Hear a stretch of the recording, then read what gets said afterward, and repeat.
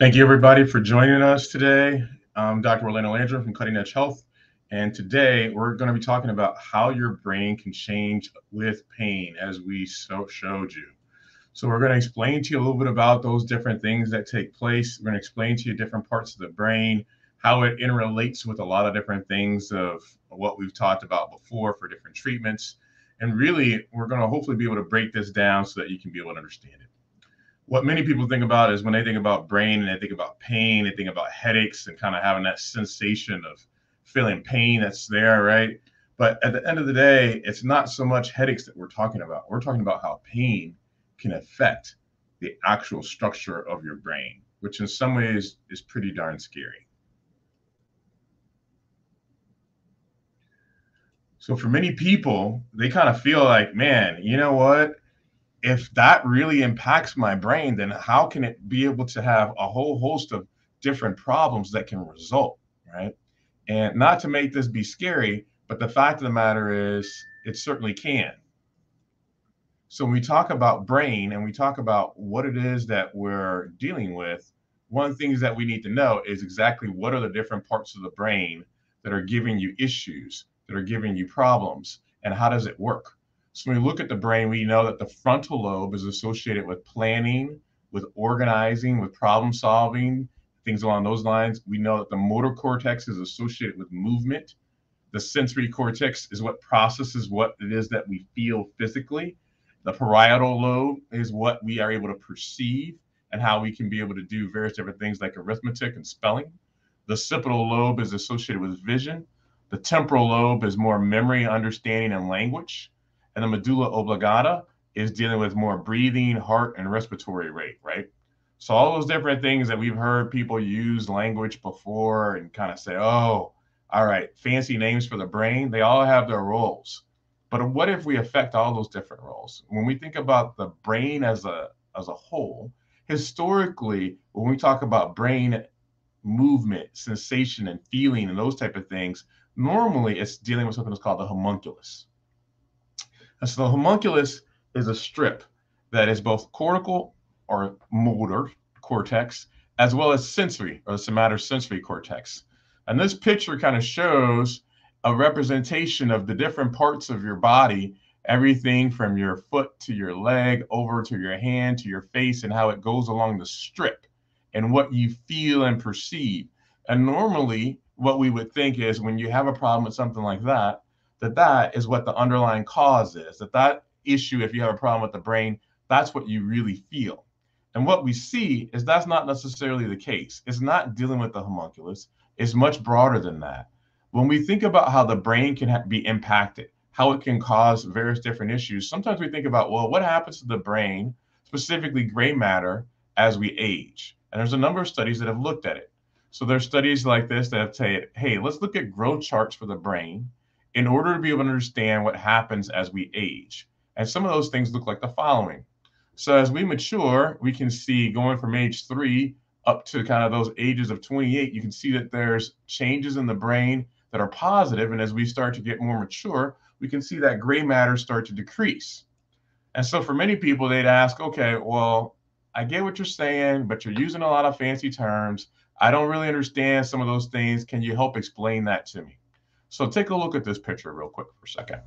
So imagine that you have kind of a normal aging brain that has some atrophy. And over here, you see this picture with Alzheimer's, where you see this major changes that take place. So showing that again, these changes where that gray matter, that pink structure in this picture, reduce. And it can happen in multiple different areas. It can happen with areas that deal with language, that deal with memory. And by the same token, it can also happen when we talk about things that are associated with mood, depression, and other things that really are important parts of how do we deal with the brain as a whole. If you've watched some of our other videos that have talked about depression, one of the things that we've talked about is the specific part that's called the areas of the dorsolateral prefrontal cortex. I know that's a mouthful. Bear with me. I'm going to explain it so that you can be able to understand it. But at the end of the day, I just want you to know we're going to get there. You're going to understand it and you're going to have an idea. So just know I'm just starting. I'm just getting warmed up. So we're going to make it happen for you so that you understand exactly what it is that I'm talking about. Okay. So going back to that, this dorsolateral prefrontal cortex is kind of the front portion of the brain. So this is the front, back here's the back, and it has a whole host of different things that are involved. But for those of you who know, you know that this area is certainly sometimes associated with depression. And we've seen that in different studies where we can see this prefrontal cortex and it being related to depression, anxiety, and sometimes even heart disease. And for those of you who are my real science buffs, who are my docs and my nurses and people who are like that, like, well, that kind of looked more like an article. It comes from this. Overactivation of primate subgluteal cingulate cortex enhances the cardiovascular, behavioral, and neural responses to threat. So there is science behind what we're telling you, but we will also want to make you be able to understand what's going on, right? So we're looking at this prefrontal cortex.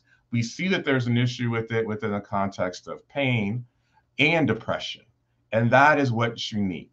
So when we take a look, one of the things that we have seen in some studies are the following: is some brain areas can have changes due to chronic pain. And what are some of those areas? It's that kind of picture that I just showed you just a second ago, but represented with another cartoon. It looks like this. So you can see that PFC over here up front, that's called prefrontal cortex. But all of these areas have an interaction with the brain, everything from the thalamus and other pieces. When we take a portion of that article so you can understand what it is that I'm talking about, it says the following. The prefrontal cortex is responsible for the cognitive evaluation of pain. And so there's different parts of it that can give you different elements of what you feel, from everything from the medial prefrontal cortex, the dorsolateral, and the orbital frontal cortex. But at the end of the day, these areas are significant and can cause different problems.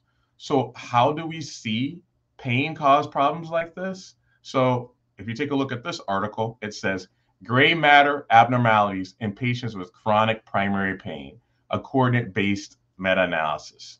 So again, we got the fancy words, right? So what exactly are we talking about when we talk about this? In essence, what we're saying is we're going to explain this to you so that your little brain and my big brain and my little brain and your big brain aren't going to explode. So we can understand this and kind of wrap our hands around it, right? So at the end of the day, what we're talking about is that this area, that's the gray matter. So again, the gray matter are structures that have cell bodies in them. They are what the main portion is, versus the white matter, which is more the axons. So these areas that look kind of pinkish and brownish here, these are the areas that are actually being lessened with that constant exposure to pain. And there's a number of different parts of the brain that have these problems. So when we take a look at this article, we can see that they have been able to see parts with gray matter concerns that look everything from the insula to anterior cingulate to portions of the thalamus and other components.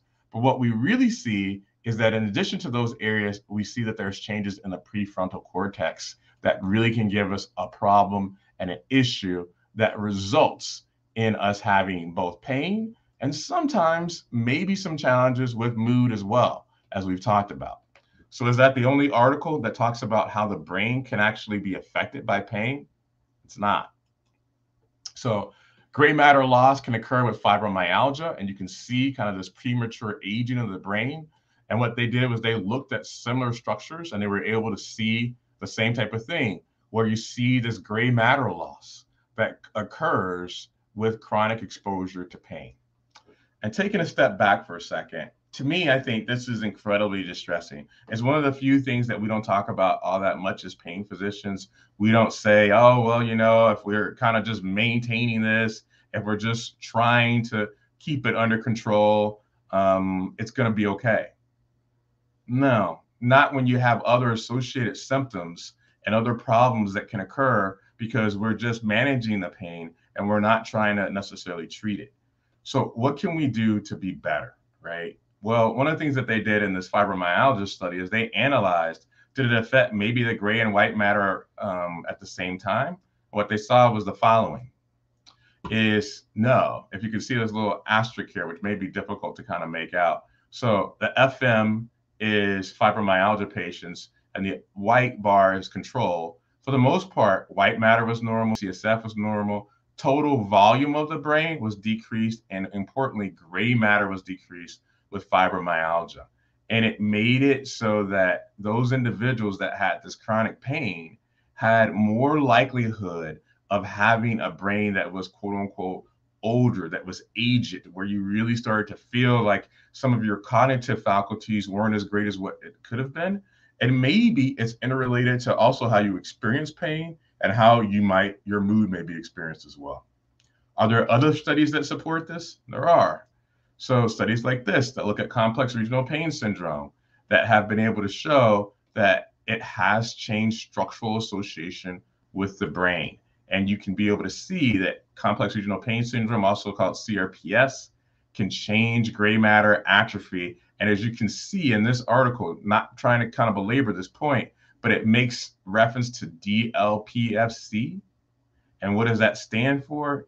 It stands for the same thing that we talked about earlier when we looked at this portion of the dorsolateral prefrontal cortex, which has a huge piece to play in talking about pain and talking about mood and how those things make a difference. So how can we be able to look at this from a bigger picture? So a bigger picture is there are stressors that are associated with pain parts. You have other areas besides the ones that I'm focusing on. You have the amygdala. You have parts of the autonomic nervous system. You have the anterior cingulate cortex. I know I'm using fancy words. Just bear with me. But then you can see this yellow that's listed here, the last one, the dorsolateral prefrontal cortex, an area of the brain that really helps to decrease pain. So the question is as we're having this change that's taking place in gray matter, and that area may be able to help improve our pain, but it decreases in size, does it make our pain potentially worse as pain is kind of attacking it? And that's a problem. There are some theories about how this might be able to be addressed. Some that are a little bit non-invasive, if you would. So an article such as the following that looks at from Newsweek that talks about, hey, your brain is shrinking as you age, which is a gray matter reduction, either naturally or that can occur regularly, right? So it talks about a number of different things that really sort of talk about those cellular losses. But at the end of the day, some of the things that have been mentioned are things like exercise, meditation, vitamin B treatments, right? Well, that's one way to potentially be able to go about it. The other way to potentially go about this is by things that we've talked about before that may have some benefit. Not saying that it's going to change your gray matter specifically, but it may be able to help improve your cognitive function. It may be able to help improve your mood, and possibly it may be able to improve your pain. And so those are things like TMS, where we see again this prefrontal cortex that's in place, And we can see that there's interrelations of these things that we just talked about, things like the amygdala, the anterior cingulate, and how they connect, and how by hopefully being able to improve the function that's there, maybe we can be able to improve some other things. So, if we can be able to take that and have those symptoms not be prominent, perhaps we can be able to improve some other things. So for those of you who are joining us live, if you have questions, by all means, jump in and ask. But at the end of the day, what we really want you to be able to know is that there are ways to be able to preserve your brain, ways for you to be able to be aware that this is something that can be happening to you. And at the end of the day, we want you to make sure that you can be able to say, thanks, brain. I love Sheldon. To say, all right, how can you be able to make sure that you can stay as healthy as you possibly can, not be aware of something that's causing you a problem that you don't know anything about, and make sure that your pain isn't causing you other problems which are circular in nature. Thank you for joining us. As always appreciate you joining us. I know that right now for many people, this is really a tough time. Depending on where you're at, you may still be kind of having that snow that's just getting after you. And so hopefully it's starting a lesson. We can get back to being able to do the things that we want to be able to do. And we appreciate you joining us every week and your support. If you found value with this video, please hit the like button. Maybe share it with somebody that you think this might be of value to them. And then also, hey, subscribe to our channel on our YouTube channel if you're interested in learning about other topics like this. Really appreciate you joining us always. Thank you so much and have a great day.